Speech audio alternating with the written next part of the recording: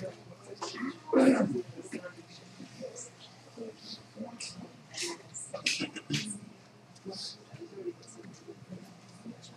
what I do myself.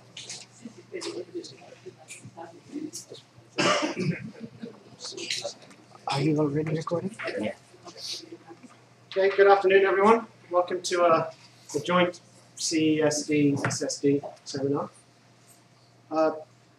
Presenters today are two visitors who've been with us for the last 3 or 4 days. They've met with some of you discussing their work. It's Dr. Marco Foy and Dr. Roberto Confalonieri from the University of Milan. I'll give you a brief introduction, like their bios that they provided me with, and then I'll talk a little bit about why they're here, and then we'll get on with the seminar. So, to introduce Marco, first of all, Marco studied and worked as an IT technician whilst doing an MSc in geology, so he's always had different interests for a long time. A lot of interest in database and development of database-driven web applications.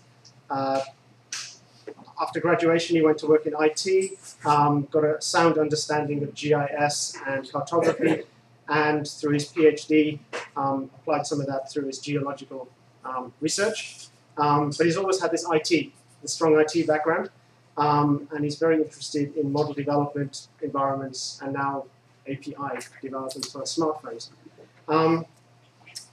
And the last thing he wrote on his bio was that in his spare time, he develops all these applications that allow Roberto to be invited to different places around the world to present them, so it's great that they can both come along on this occasion. Roberto Confalonieri, also a researcher at the University of Milan. Degree in biology, PhD in agricultural ecology. It turns out we both worked at the same place in Europe, same institute, and we never knew until he came here. That's because we just spend our time behind the computer and not talking to anybody. And he developed a quite famous crop growth model called WARP, like a RMSE, but we use in temperate conditions. He's been working in rice-related studies for about 15 years. And this is his first visit to IRRI. So it's funny, he's been developing research on rice for 15 years, crop modeling, intensive studies, and the reason he's here is because of a smartphone app. He has a lot of publications on this area. He has a few patents on floating weather stations and other methods for making fieldwork a lot easier than it has been in the past. So the reason they're here is because of this smartphone app that they've developed, but also they have a lot of other interest in collaborating with us, so they've been talking to different scientists, seeing what's possible. The reason why I was so excited about this particular piece of work they've done is because with Adam and with Tree, we have a few projects that are all about rice crop monitoring. So it's using remote sensing, and it's using crop models and databases to try and model on a national scale area, production, yield, maybe even yield limiting factors.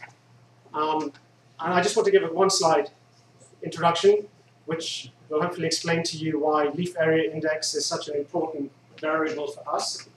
And we're going to have a little demo later on of the app, but also I want to show you some of the other ways we've been trying to measure LAI in the field, and why this app is really going to, I think, make our life a lot easier if we can get it scaled up in the hands of technicians all across the country taking LAI measurements. Because the way we've been doing it so far on a research scale is very time-consuming, expensive, and we need to find a way to cut costs and make it quick. And I think this is one great way of doing it. So why is LAI so important to us in what we do to try and estimate yield? This is an output from RMSE, our crop model. This is the crop model simulating leaf area index throughout the year. So the plant is established here on this day 180 of the year. It grows in the nursery, it's transplanted, and then the leaf area increases through the season to flowering, and then it decreases. And once you get to flowering, what you get then is the yield increase, and here we're measuring yield, the red line, and you get an estimate of the model of about 6 tons per hectare, for example. This is the observed yield, so you see the model is overestimating. And this is typical with the LAI-2000, it overestimates because it's looking at the obtainable or the potential yield, not the actual yield. So what happens is, if we can get good, realistic LAI estimates, like these two here, taken at different times during the season, they're considerably different from what the model was estimating, which means you can recalibrate the model, get a more realistic LAI signature, and get a more realistic yield. So if you can get good LAI data into the model, you can get much closer to actual yield in your crop modeling. That's exactly what we need in the work we're doing in the RICE project and in the PRISM project with the DA. This, of course, we can link with our satellite information, because if we have many observations of LAI on the ground at the same time that we take a satellite image, we can correlate the two, extrapolate, and then develop yield estimates for every location where our satellite images are. So that's a really long introduction about why I'm excited that they're here. And so, having taken 10 minutes of your precious time, I should invite Roberto to carry on with the talk and tell us all about PocketLAI. Thank you. Thank you, Andy. I'm sorry, my slide is still on the screen.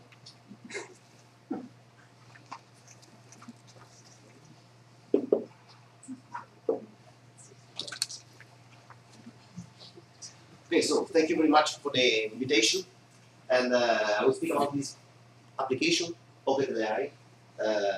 It's an application for smartphone. Could work even on a tablet for estimating different index.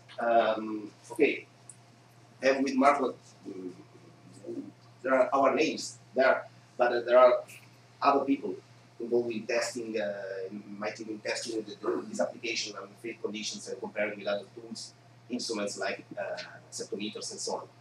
And this is our modeling lab at the University of Milan.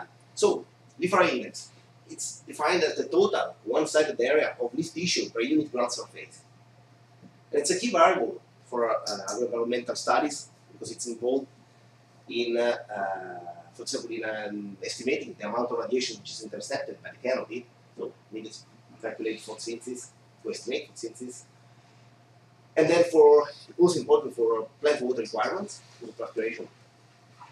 And on CO2 sequestration, the estimation of exogenous information in simulation models, like Andy was speaking about, and then for forecasting purposes, because in some peculiar situation, they are just using the for cereals, the leaf area index at heating, so close to the maximum value for green leaf area index, to directly estimate the yield and the end of the growing season.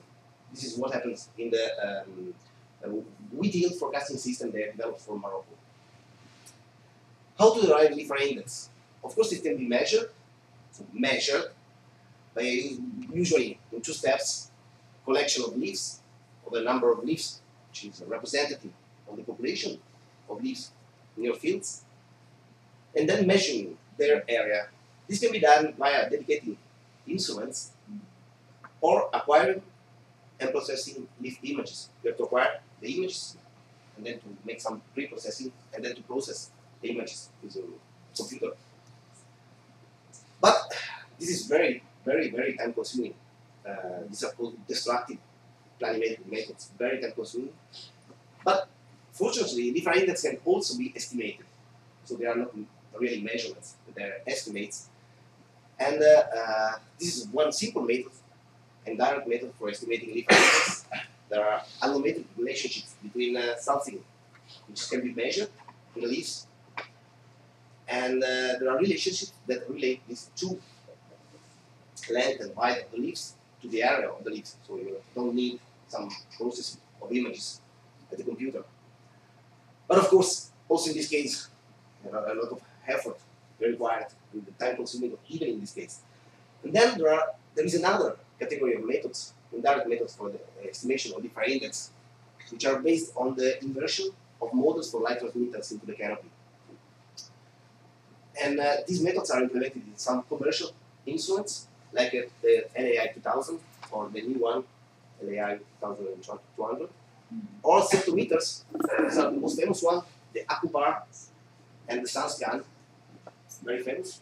And then there is this other instrument, not so known, which is called the CI-100, which is basically has a camera here, and there is this bar, and here you have a laptop, like this, and you see what the camera is on the laptop is saying, and then you adjust some bars in a graphical user interface of the application of this instrument, and when you are sure that what is saying the sensor is exactly the gap fraction, which is the pixels of sky compared to the pixels of links, you say, okay, let's calculate the gap fraction and the LIFRA index.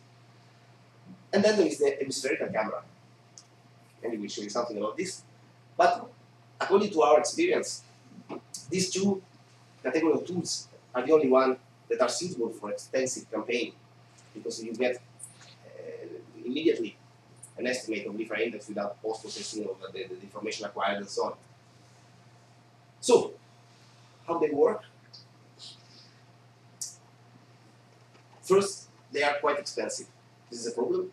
The ceptometer, the most economic model of ceptometer, is about $4,500, whereas the new version of the LAI-2000 can reach this figure.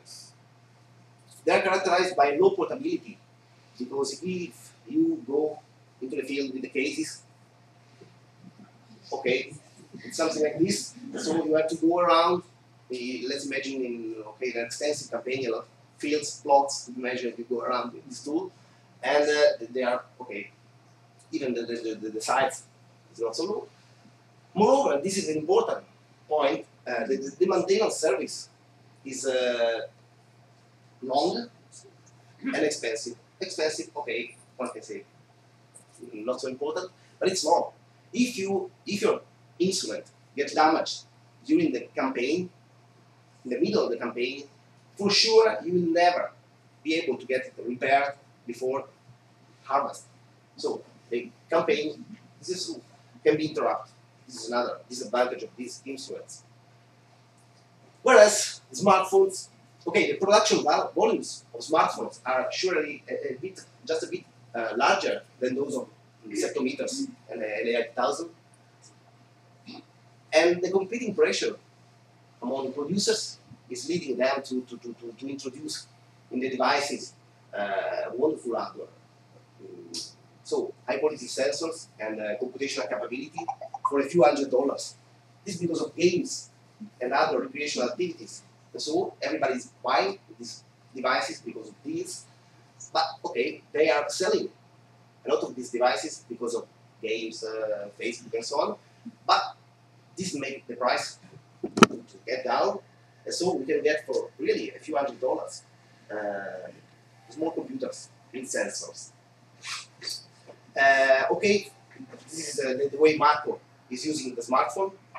Basically, the possibility of making and receiving telephone calls is becoming somehow secondary. Okay, and so let's go back to these indirect methods for LIFRA index estimation. They are based on the inversion of these light transmitters models that relate with the gap fraction and the LIFRA index. This is the gap fraction. The blue pixels, this is an awful image, are the gap fraction. You have here all the pixels of the image, and the pixels corresponding to the sky is the gap fraction. And this gap fraction is related to LIFRA index by using different models. This is the most famous one.